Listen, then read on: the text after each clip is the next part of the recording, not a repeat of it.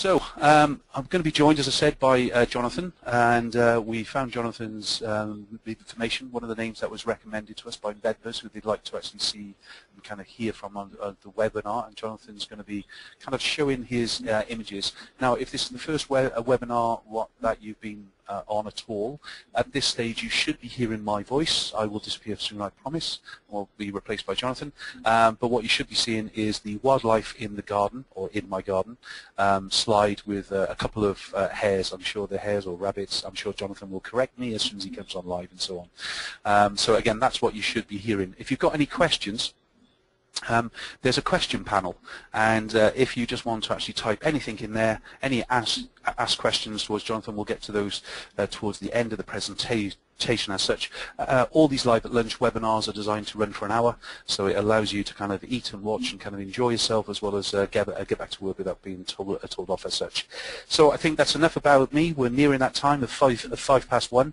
So on behalf of myself and the Photographer Academy, welcome Jonathan. Thank you very much indeed. It's a pleasure to be here.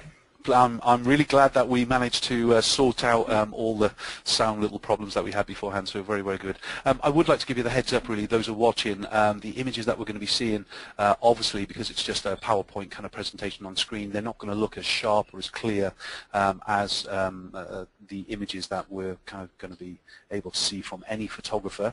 If you do want to see Jonathan's work, then you can go to his website directly.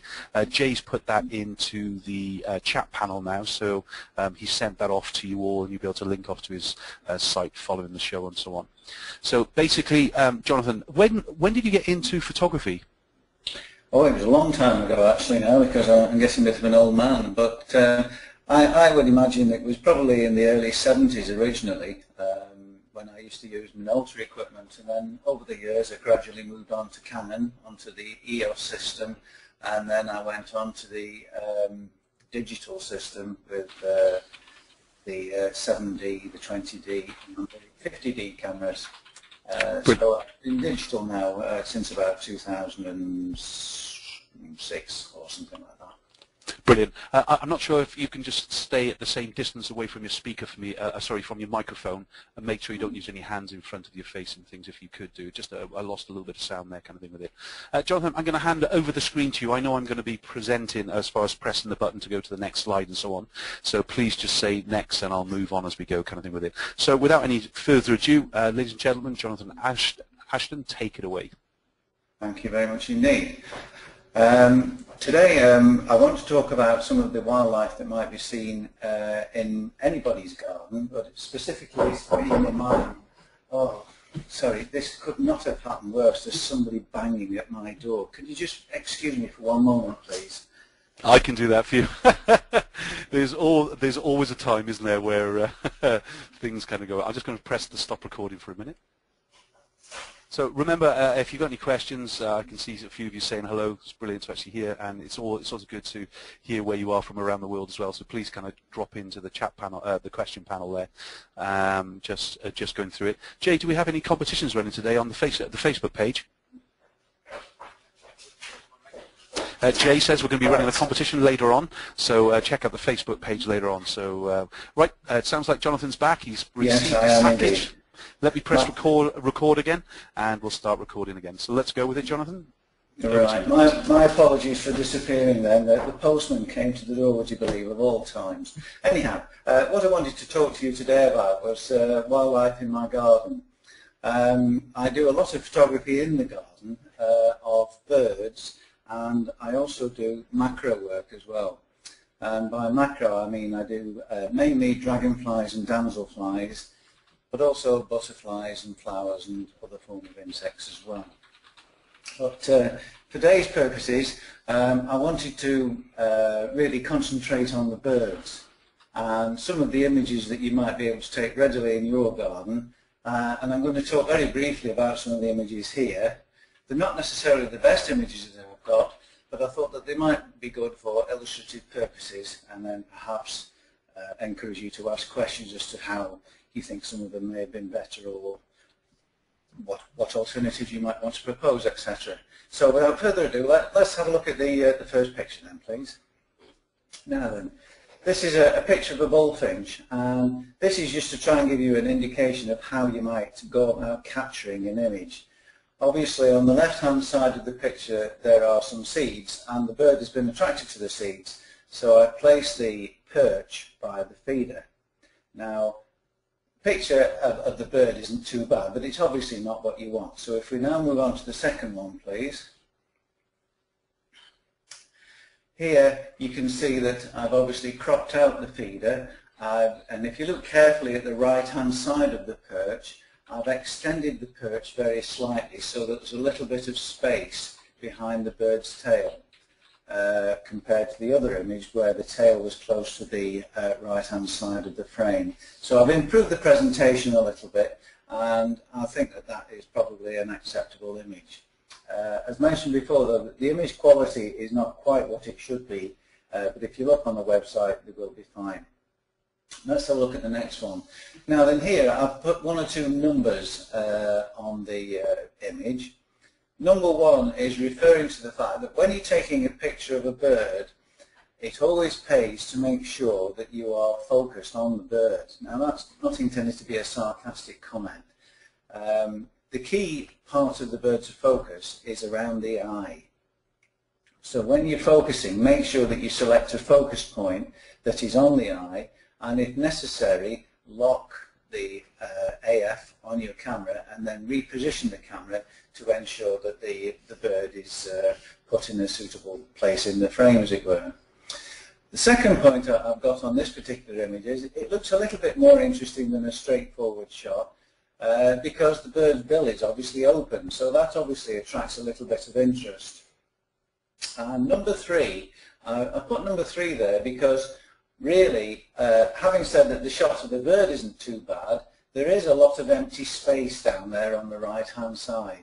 So it begs the question really, what is the bird doing and what is it making a fuss about? So really, do you want that much space on the right hand side, or should there have been something there that would indicate what the bird was communicating to? So whilst it's not a bad image, it's not a brilliant image. So these are some of the things I would like to bring to your attention. And the next one, please. Now then, here we have a long-tailed tit. This is a really cute little bird. I think many people would want to get a shot of one of these in their back garden. Now, there are a few things here that I would like to draw your attention to. Number one, in the top left-hand corner there, the bird is on quite an interesting perch. And I'm saying this because it's obviously got mosses on it, and it looks reasonably attractive, but not to the extent that it's taking too much attention away from the bird. But if you notice carefully where the number one is, the perch is actually going out of the frame and coming back in again. So that really doesn't make for excellent presentation. Number two is referring to the muted background. You notice that in most of the images so far, the background has been quite soft and muted. This is something that I've written about on my website in one of the links there. I can't emphasize strongly enough how important it is to have a nice clear background. Number three shows you the position of the bird. Now at first glance you might think it's fine, but in actual fact the bird is almost head on. And it doesn't make for optimum presentation, and this is something I shall be alluding to a little bit more later on. Number four, the bird's tail is out of focus. This is a lack of depth of field. This is something that would be particularly difficult to get with a bird like this because the tail is very long. So there again, there are a few pointers there that you might want to consider when photographing birds of that sort of shape and size. So the next one, please.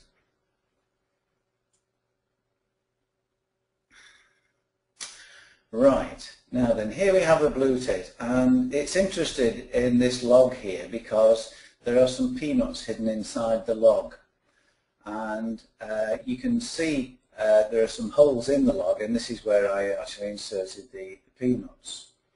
Now I've written one or two reference points here. Number one is showing you that the bird is more or less in profile, but if anything the bird is looking very slightly away from the camera, and that's not an ideal thing. And we'll come on to that again a little bit later again. Number two, what I'm referring to here is that the bird is perhaps a little bit on the bright side. There's a lack of colour and definition in the plumage there.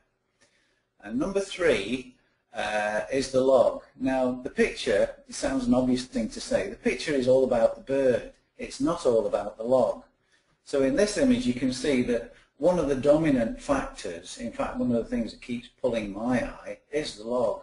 So what I would tend to do then is, having got the bird to this position, I would perhaps reorientate the log so that I could take an image whereby I wouldn't have to include so much of it. So there's more of the bird and less of the log. And then number four, here I'm referring to the background. Now whilst it's nicely out of focus, it is rather blotchy. In other words, there's areas of contrast where there's dark, pale and medium tones. And that's a little bit distracting to the eye. So all in all, there are quite a few faults with that image, but at first glance you might think it's not too bad a shot. Okay, the next one please. Now then, this is getting a little bit better now, isn't it? Here we can see that we've got a blue tit, and number one, he's on an attractive perch. Number two, he is, I'm sorry, I'm saying number two, there aren't any numbers on this image. The first thing is he's on the perch. The second thing to note is that his pose, if you like, is quite an interesting one. He's got a little bit of an itch and he's having a scratch. You can quite clearly see his eye. The bird is nicely in focus and he's got this little leg stuck up in the air. So all in all, that's quite a pleasing image, and the background is nice and clear as well. So I would think that is a significant improvement on some of the others. Now in this image here, it's very often a good idea to try and include something of interest within the image, insofar that just one bird is one bird and you take another bird and then you get another one, it becomes a little bit repetitive. So if you can get a bird with several, an image I should say, with several birds in the picture, it's not a bad thing. So here, number one, you see we've got a nice clear background, but number two, one bird is facing away, so that's not too brilliant. Number three, you see there's something there that catches the eye, that piece of orange. It's where the bark has been peeled away from the perch, so that's not a good thing either. Number four, we've got the bird nicely in focus there, but the bird is actually looking outside the frame, so that's not an ideal thing either. So ideally it should be the other way around, looking into the frame. And number five, that one's not too bad, but the bird is looking downwards. So we're getting things a little bit more, shall we say, visually interesting, but at the same time it's not all quite coming together. But those are the sorts of things that you might want to bear in mind with an image like that. Here we have another shot of a blue tit, and it's not a bad image at all. The sky is perhaps a little bit on the bright and uninteresting side, but we've got the bird on a fairly interesting perch, and we've got good eye contact, good detail in the plumage, and all in all the bird is sitting about in the right place and size within the frame. Next one please.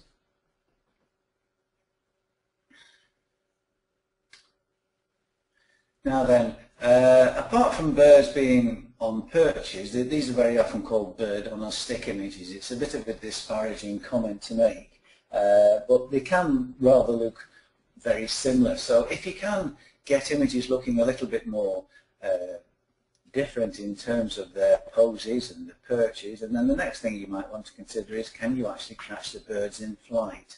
And here, this can be very simply achieved by having the feeder. You can imagine that the feeder would be on the right hand side of the frame here, and the bird has just been on the feeder and it's leapt off it to take away and fly off. And to be able to get a shot like this, I place the lens in manual focus mode, I focus on the aperture on the bird feeder, and then I move the camera to one side so that when the bird leaves the feeder I can fire the shutter using the cable release. And again, we know we've got a nice muted background and it's a bit interesting colours. Here, again, you might think, why not is he taking this on barbed wire? Well, this is the sort of thing that you do see in the country sometimes when sheep have been in the field. The birds come down and pluck some of the wool off the barbed wire to use it as nesting material. So that was one of the reasons that I included this sort of thing. So in actual fact, this particular image wasn't actually in the back garden, but I have made this better insofar that I've taken a similar image using a piece of rusty old barbed wire which looks far more photogenic, and I've got similar images of birds where I have taken them in the back garden. And the next one, please. Now then, this was taken in the back garden, and this little clump of blackberries was placed near the feeder. So the bird is more interested in the seeds that are in the feeder, so lo and behold it comes down and perches on these berries, and it makes for a rather photogenic, pleasing image. So that one. The other thing I'd like to draw to your attention is if you look carefully at the bird, the head is very slightly turned towards the camera, and that makes an enormous difference. If you've got the head pointing at right angles to the camera, the bird isn't really looking at all at you, it's looking away. But if it's just a very slight head turn towards the camera, it makes all the difference and you feel more engaged with the subject. The next one, please. Here again, rather than just birds on a stick, try and think of different things to make the shot a little bit more interesting. Now here, as you can well imagine, the feeder was on the right-hand side of the image, out of the frame, and I placed this flower stalk with the dead head. It's an umbelliferous plant. And the bird had been perched on there, and it was just about to leave it to go onto the feeder. So again, here I focused initially on the head of the plant, put the camera lens to manual focus, got the bird there, and then as soon as I sensed it was about to move, I fired the shutter using the remote release. Next one, please. This one here, we've got the bird on a slightly unusual perch. This is a coal tit, but the thing is that it doesn't quite work, does it? The stem that the bird is perched on is a little bit eye-catching, and it could do with toning down a little bit, in other words making it less bright, and then it wouldn't interfere so much. And that seed head, is it really necessary? Does it need to be there? I don't think so. I think the image might have been stronger had, number one, the image been made into a vertical, in other words portrait sort of image, and the stem would have been toned down, and then the presentation would have been improved somewhat. Next one, please.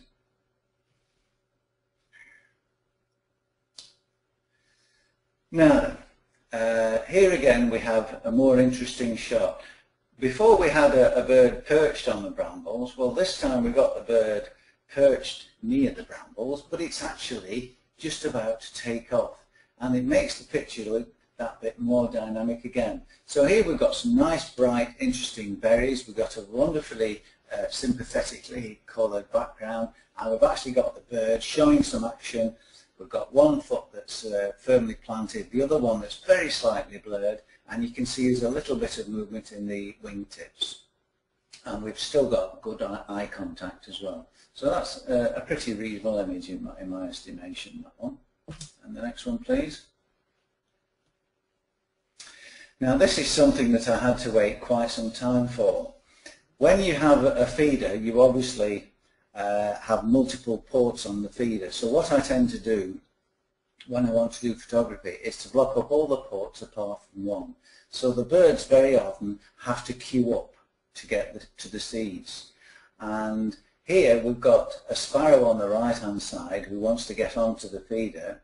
And the goldfinch on the left-hand side is becoming very impatient indeed. He wants the sparrow to get out of the way so that he can get to it.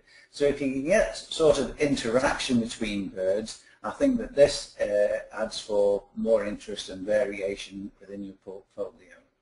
And the next one, please.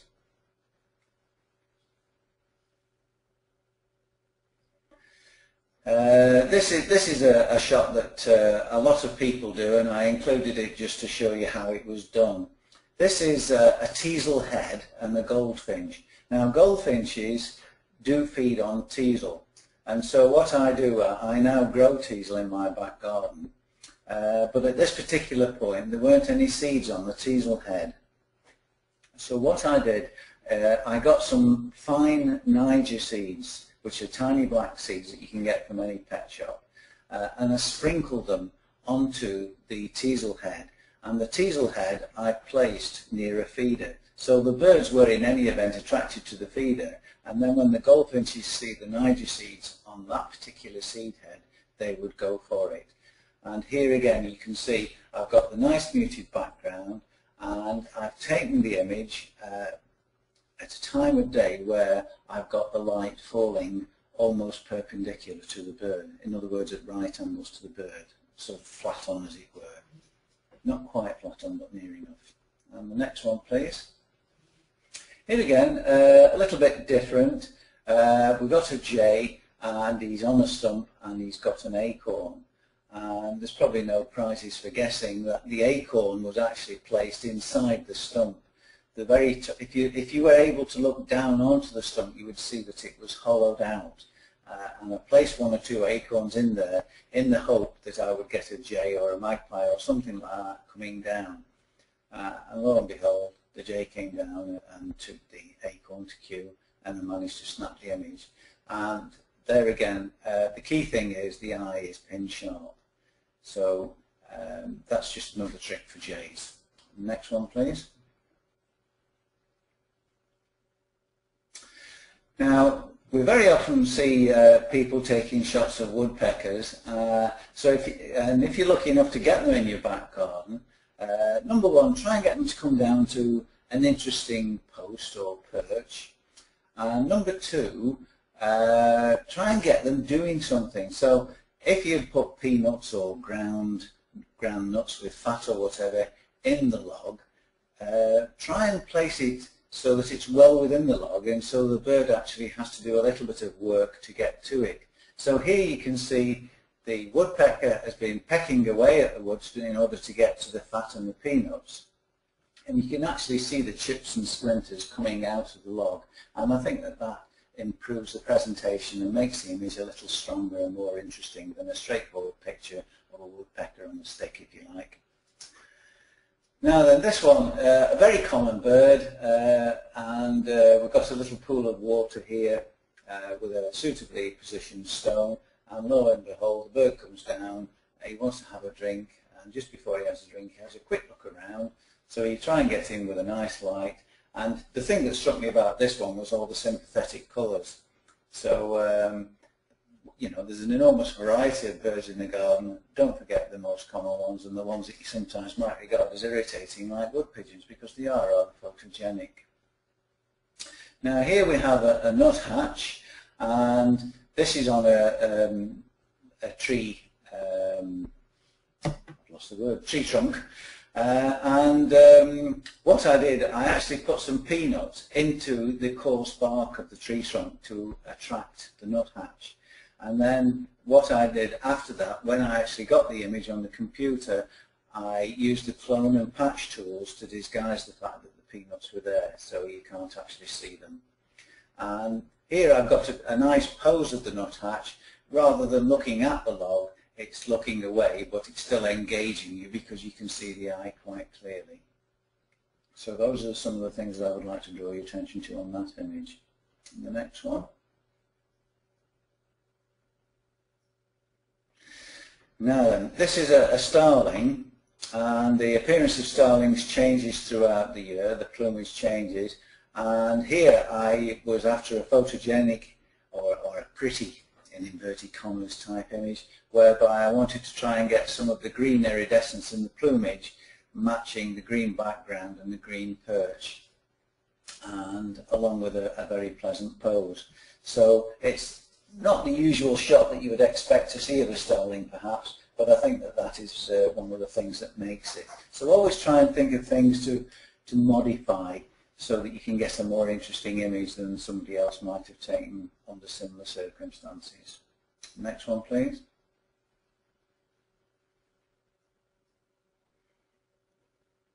Now this is a genuine shot.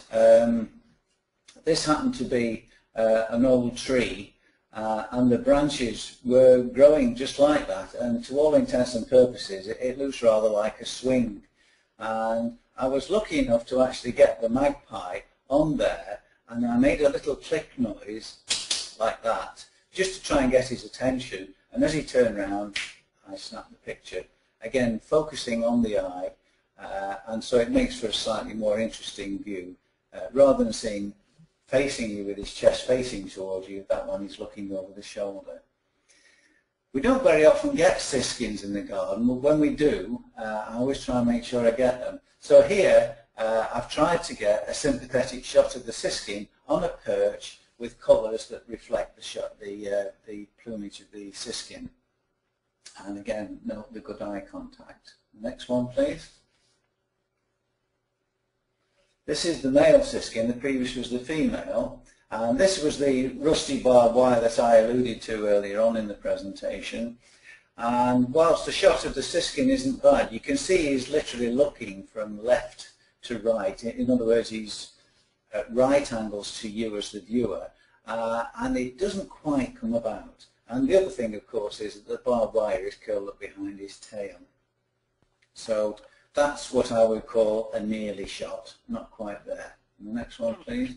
Jonathan, before I'll go on to the next image, the most common question I've got going through is lens and aperture. What's your favourite lens and what's your main aperture? Because everybody's loving all this out of focus kind of background and so on. So can you just explain that a little bit for us? Yeah. Now then, these shots were taken over a number of years actually.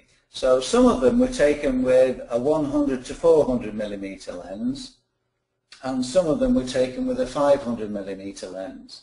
And let's start first of all with the 100 to 400 lens. The size of the bird in the frame will be dictated by the distance that you are from the subject.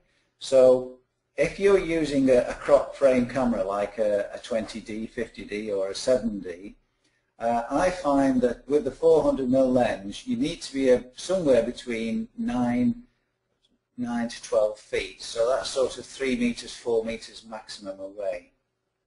Ideally you'd be nearer the 3 meters, and the aperture that I would use would be in the region of around about 7.1, something like that.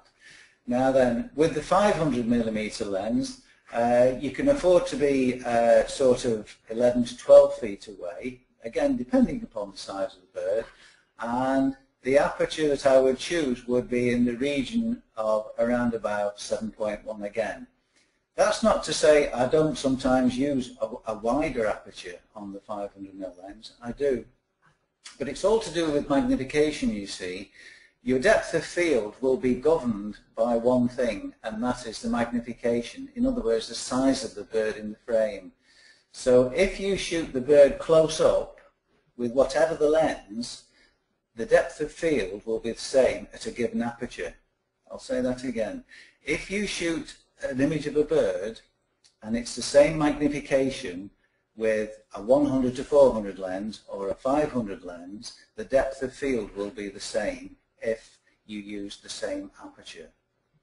So really what you've got to concern yourself with primarily is how far away from the bird you are, and from that you'll be able to judge which aperture to use. But as a starting point, I would say something like 6, 6.1, 7.1, something like that.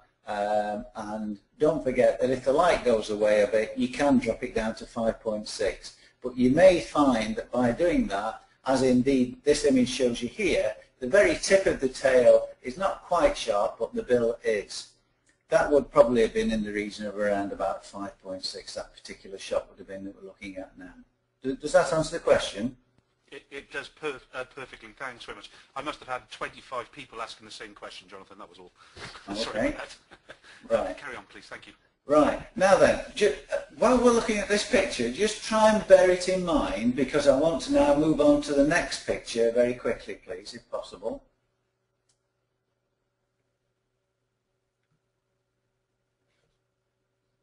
Now then, can you see the difference straight away?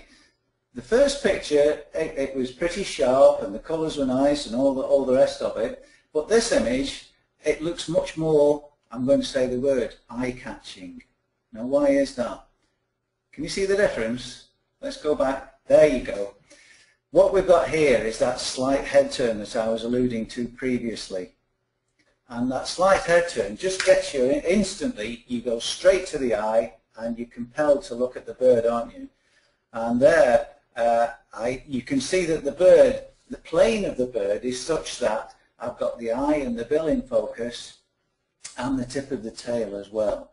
Now that one would have been around about, let me think, 11 to 12 feet away from the camera with a 500mm lens. So that one would have probably been in the region of f7.1, I would say. Okay? And the next shot, please. There again, I'm trying to illustrate this point about the very slight head turn. Had that bird been looking directly to the right, the image would not have been so engaging. But here, the other thing that helps make for a slightly interesting image is the foot, the way that it's resting there. That just improves the image a little bit. Now this little chap here, we don't get many of these in the garden at all. This is a red poll, and this is the male. And typically, they go for pine trees. Now at that particular time, I didn't have a pine tree in the garden, so I found an old pine twig and placed it in a suitable position near a feeder and managed to get the shot that I wanted. Now whilst I've got the nice picture of his plumage, I'm not exactly thrilled with the head position on that one, but it's not too bad. This is the female. She doesn't look quite so pretty, but the actual pose is perhaps a little bit more engaging because of the position of the head. And the next one.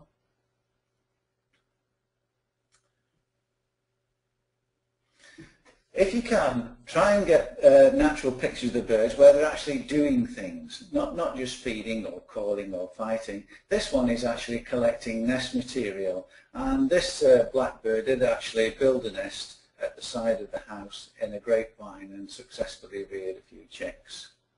And the next one. This shot of a robin. He was on a twig next to the feeder and he was playing merry hell, if I can use that word. There was another robin nearby who wanted to keep coming down for food, excuse me, and he was having none of it. He was saying, "You stay away, this is mine." And I managed to catch him just at the peak of activity there where he was really screaming and shouting at the other bird. And the next one.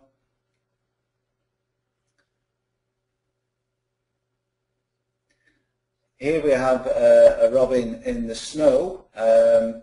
I photographed from various hides in the back garden, and I'm lucky enough now to actually have, I suppose you'd call it an overgrown shed really. It's a building that we use for multiple functions, but I can actually open the window in the shed, sit on a comfortable seat and mount the camera and the tripod head onto a fixed shelf, and I can sit down in comfort and have a cup of tea or put the fan heater on or anything like that and take images in comfort whilst it's cold outside. So you can see the snowdrops, the snowflakes I should say, they're actually resting on the bird as well, so that helps to emphasize the situation and improve image content. The next one.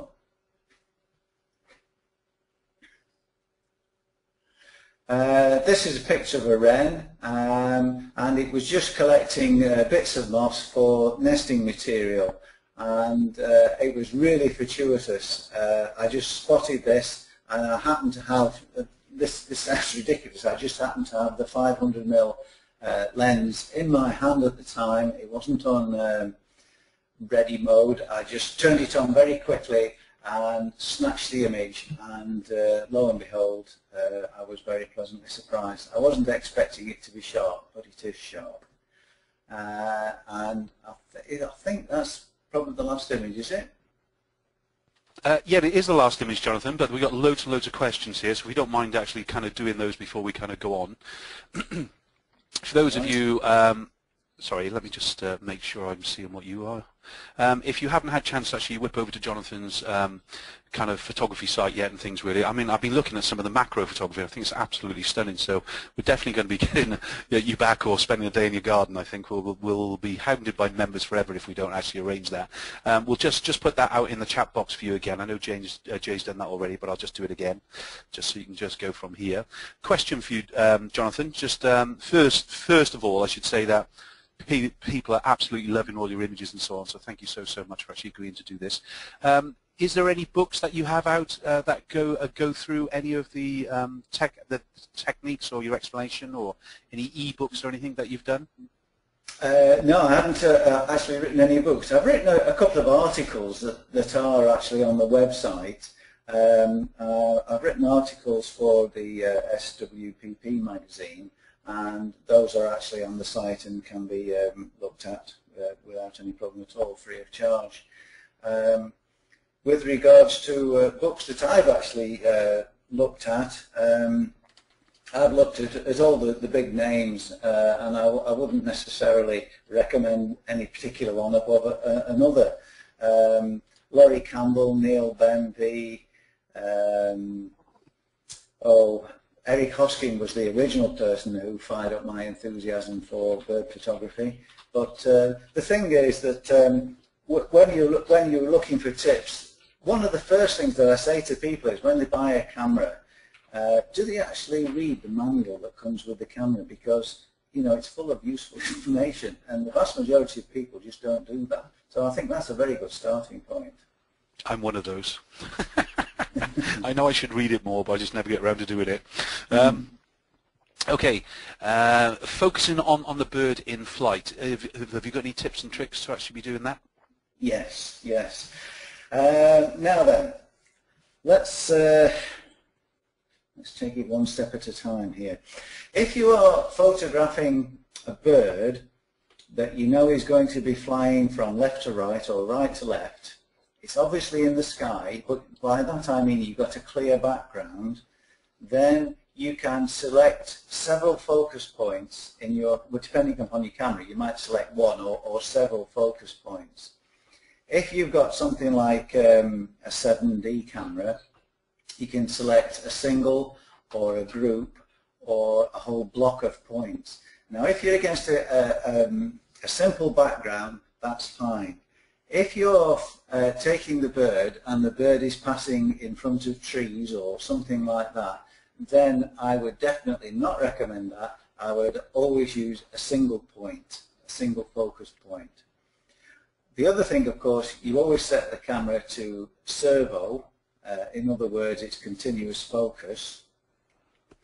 And I engage the image stabilizer as well. Now the image stabilizer on my Canon lenses, there's mode 1 and mode 2. On the more modern lenses that have recently come out, I think there's 3 or maybe even 4 modes. So you'd have to check which mode to use. But the mode that I use means that you can get the camera to compensate for lateral movements. So that is mode 2. And in actual fact, I leave the camera lenses on mode 2 for all photography. All of the time. And okay. What about panning? Obviously, are you on tripod the whole time? Can you just explain a little bit about the whole technique, setup-wise? Yeah, there's a bit of both here. With the big lens, I can hand hold it, even with a converter, but your arms do become tired after a while. So I actually use a tripod with a special head on it that is suitable for panning and tilting. They're called gimbal heads, and the one that I use is a very lightweight job, and I get it from America. The most common one that's used is the I've forgotten the name of it now, but I don't use the most popular one. It'll come back to me later on. I use I've gone completely blank. I'll find out for you before the end of the seminar. I'll find out. Or perhaps you could just send us the information on a quick email and Jay can post it on the Facebook page. Yeah, I'll do so if that. anybody wants to actually kind of see it, would be great on that with it.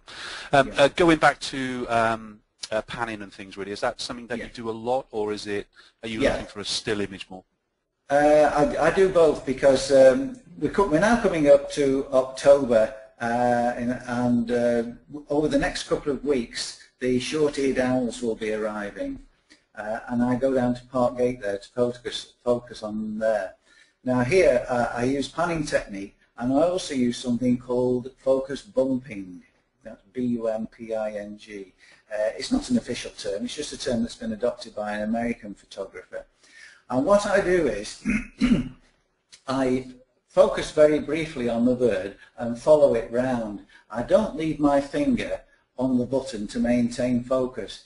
I just sort of track it every now and again so that the lens is in focus, we're going a bit further, just check it's in focus, and then I only actually press the finger on the shutter permanently, as it were, to engage full focus and fire the shutter. Actually only do that when I intend to take the image. So I'm maintaining approximate focus all the time rather than trying to keep permanent focus on it all the time. And I think that's an important tip.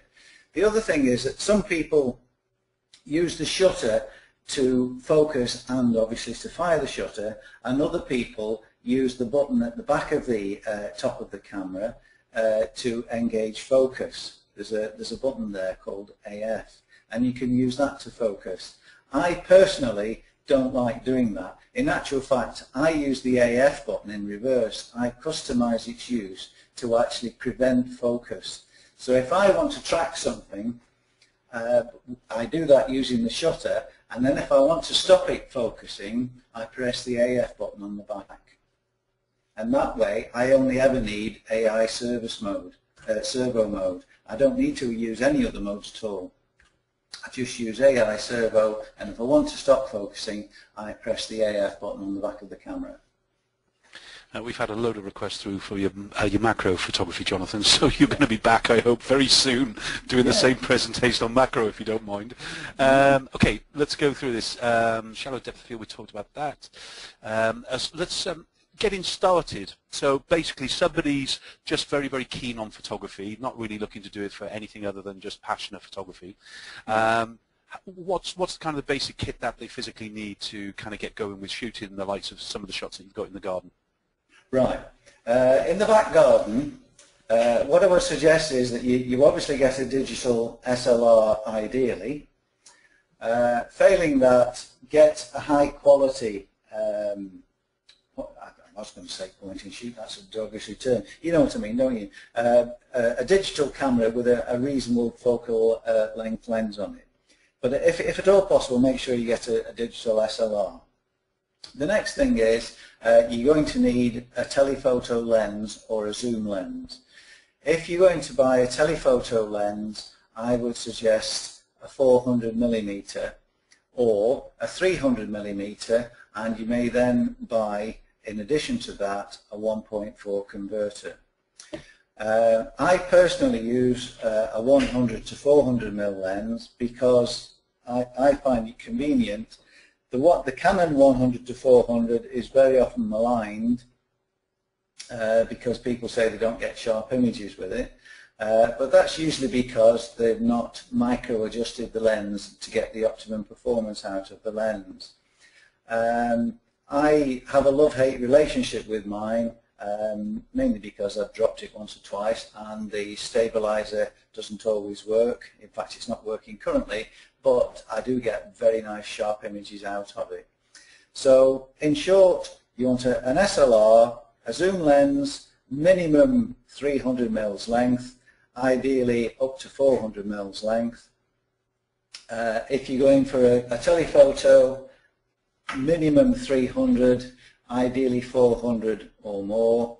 And if you've got plenty of money, there's a new lens that was launched fairly recently, the Canon 200 to 400, but that is extremely expensive, and I personally wouldn't buy it. I think it's far too expensive for what it is. Brilliant. Just stay on the equipment for a minute if you don't mind. A couple of things.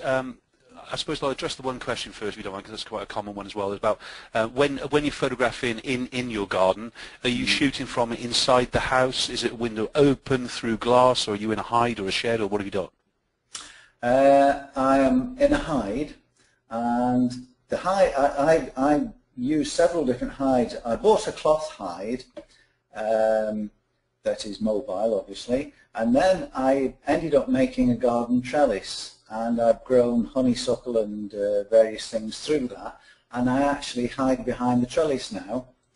And then on the other side of the garden, I've got a large garden shed that I use as a gymnasium, and there's a window that opens in there, and I can sit in there and take photographs from there. Now, the key thing to bear in mind is, if you're going to put a hide in the garden, bear in mind the time of the day that you're most likely to be taking images, because light, as everybody knows, is the all-important thing, but it's the direction of the light, and then coupled with that you've got to bear in mind your background. So whilst you want to be somewhere in the region of 9 to 12, 15 feet maximum away from your subject, if it's a small garden bird, you also want to make sure that the distance beyond the bird to the nearest background is more or less double that. And by doing that, you can ensure that you're going to get a nice, clear, muted background. Otherwise, you'll find that you start picking up too much detail beyond the bird. Brilliant. I mean, speaking about hides and backgrounds and things for a minute, I used to have a friend of mine in Camera Club many moons ago, and he used to have his background was his worst part in his garden, and he used to paint cloth different times of year to match him with the colours of the trees, and he just used to actually go and buy the cheapest paint that he could down at the local DIY store and splash this canvas background with lots and lots of colours or muted or whatever to kind of simulate with it, and it was just amazing because everybody just couldn't believe that he was in the right place all the time with the perfect background with it, you know, a big cheat. Really like that. Yeah, well, it is, but it's a good idea. In actual fact, I have been known in years gone by to use camo material as a backdrop, and by making sure that it's suitably out of focus, you tend to lose the regular pattern that's in it. And in any case, if you wanted to, you could brush over in Photoshop some of the background to make it a little less regular. But ideally, you want to try and make sure that it's right in the first place, so you don't have to worry about things like that. So many of the backgrounds that you see, well, all of the backgrounds that you've seen in my shots are distant ferns, trees and flowers at the bottom end of the garden. And it's particularly at this time of the year when everything's beginning to die back that you get all the nice colours of golden and red and green and, you know, and browns and things like that. Brilliant. Just speaking about the garden, how big's your garden? I must have had five or six questions come through on the same thing. So right. Well, it is a reasonable sized garden. By that, I think it's something like 90 feet long and about 45, 50 feet wide. That's nice. Yeah, and the front one is about 45 square, something like that. But as I say, the key thing is the distance from you to the subject, probably something, for the sake of argument, 10 feet or so. And then you want a clear space behind your subject, ideally of a minimum of another 15 to 20 feet, ideally. And if it isn't, well, you can do things about it, but the further away it is, the better it will be, and the softer will be the background. And if you can't quite manage that, then you may have to resort to using as wide an aperture as you possibly can on your lens. Cool. Let's do some of the questions that we had in ahead. I've got some more coming through here, but let's do some of the ones that we kind of go in. So getting started, lens choice, camera settings. Best time of the day? What's the best time of day in your opinion? Well, it depends on the time of the year, actually. Ideally, sort of between about, well, the times I actually do it are between around about 9 o'clock through till sort of 10:30 or 11. And then if I've got a really interesting subject, I may continue till later on, somewhere approaching midday. But ideally, I don't shoot during midday because the sun tends to be the highest in the sky. But that is, in actual fact, less of a problem at this time of the year because the sun doesn't get quite so high. And then, of course, in the afternoon is okay as well. But in general terms, I try to avoid midday.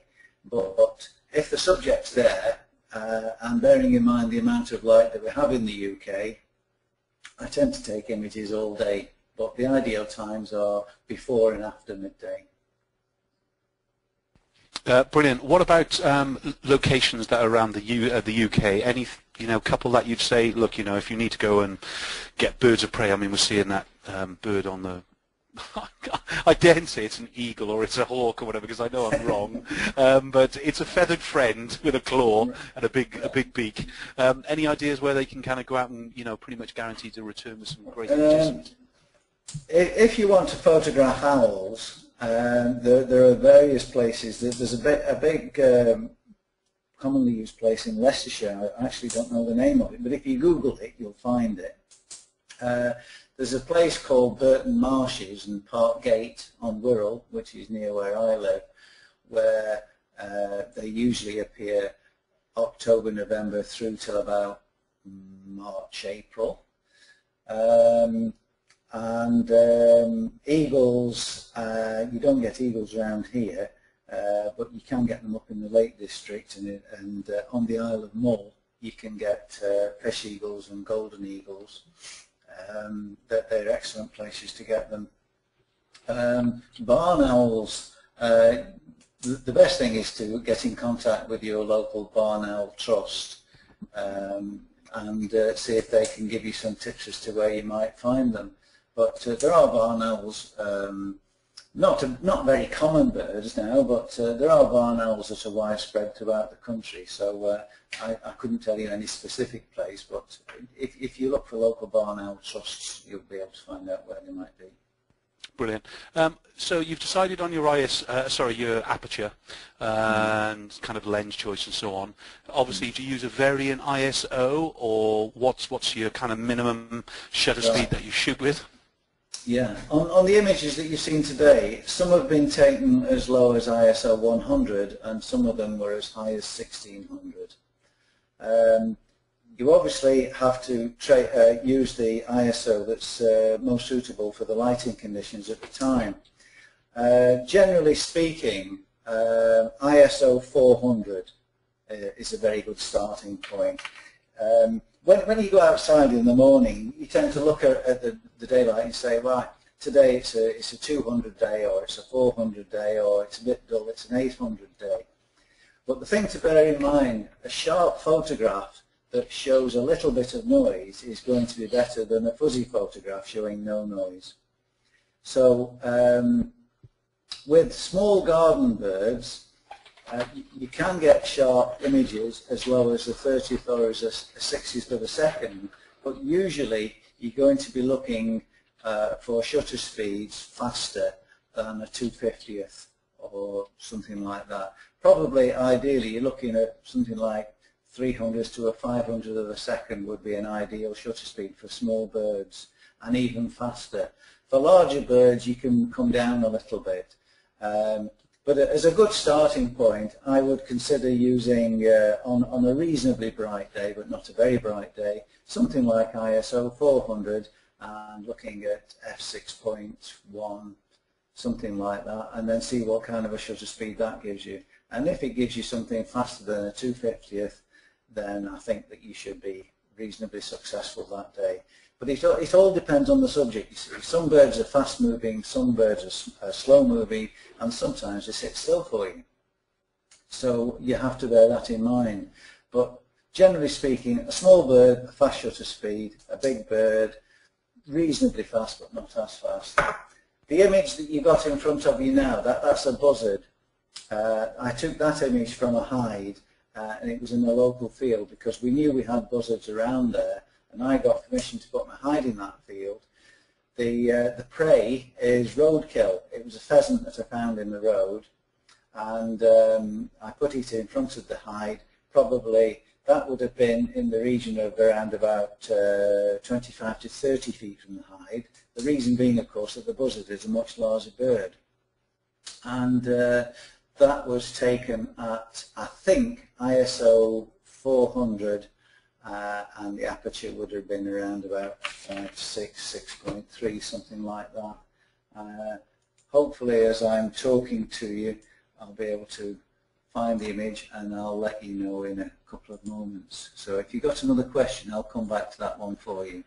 Perfect. Yeah, just a couple of last quick-fire questions. I know some people have got to leave us. They've got to get back from their lunch. So thanks for joining us, everybody.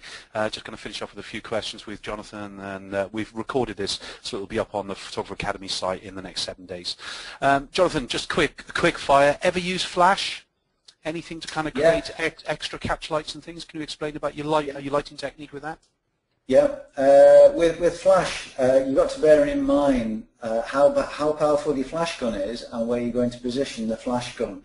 If you can position the flash gun outside the hide and fairly close to the perch, then your quid's in really, because you can position the angle of the flash precisely where you want it, and you can ensure that the catch light is in the sort of direction and position that will be sympathetic to the prevailing daylight.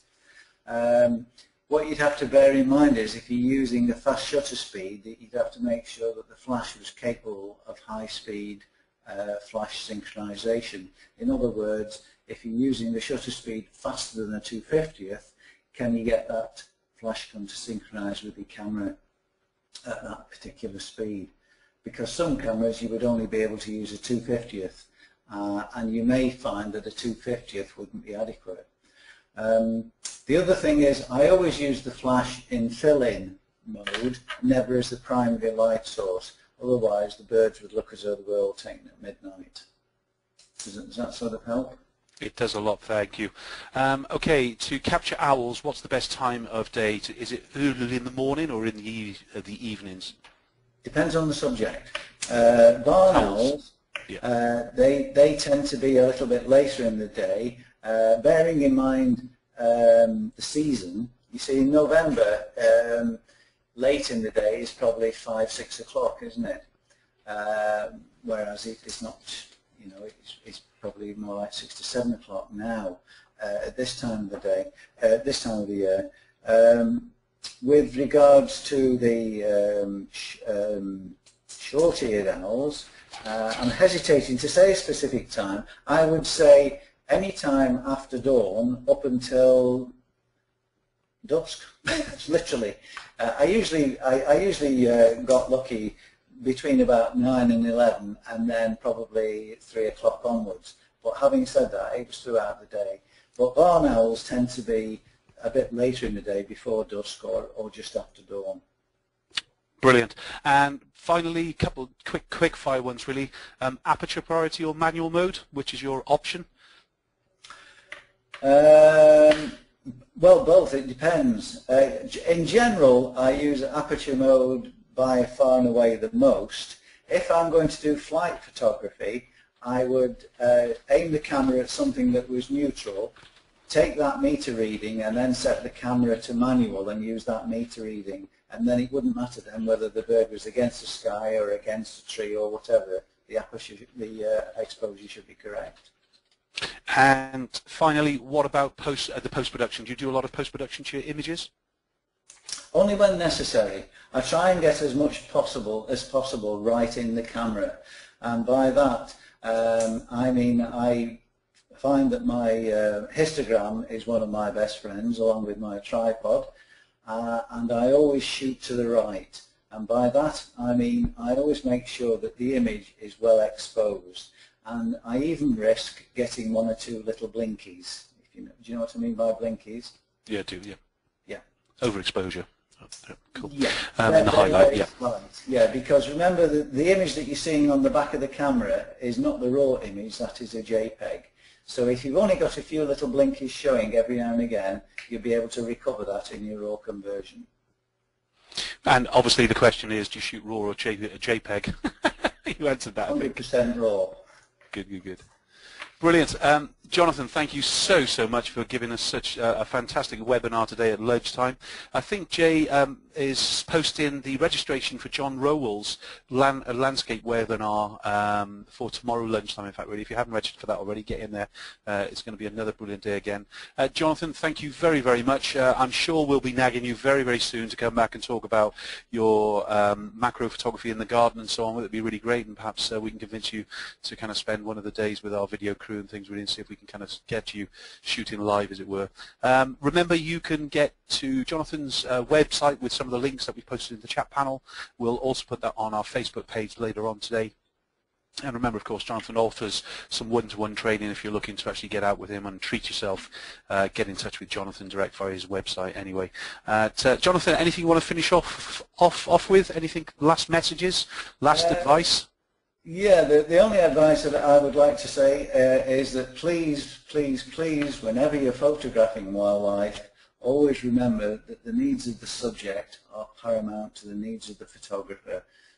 Always think of the subject, don't inconvenience the subject, never put it in peril, and never inconvenience it. The subject is always more important than the shot. If you could stress that for me, please. And I'd just like to say thank you very much indeed for having me. I've really enjoyed it, and I do look forward to seeing you all again. Perfect. Thanks very much, Jonathan. Again, remember, everybody, we have recorded today's webinar. It's going to be on the Photographer Academy site within the next 7 days, probably quicker than that, in fact. If you've got any requests of anybody that you'd like to actually see on our lunchtime webinars or evening webinars, please get in touch with the team via support on the website, and we'll try and make your wishes come true, as it were. Once again, thanks from me and Jay, who's been on the question panel, actually doing quite a lot, even though he hasn't said anything today.